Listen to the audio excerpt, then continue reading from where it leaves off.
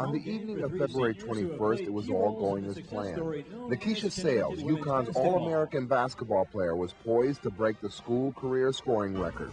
The coach did his job.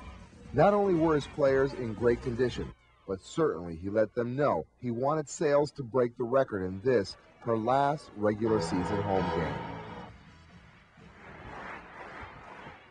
As the game got underway, Sayles' supportive family, along with thousands of rabid Husky fans, were cheering her on.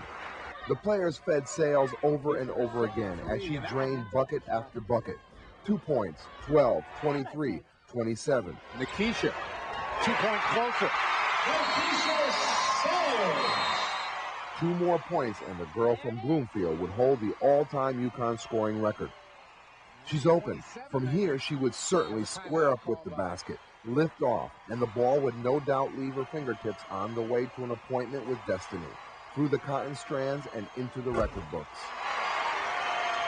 Destiny, however, was defined in a flash, and all of Sayles' training as a person as well as a player would, from now on, be in demand.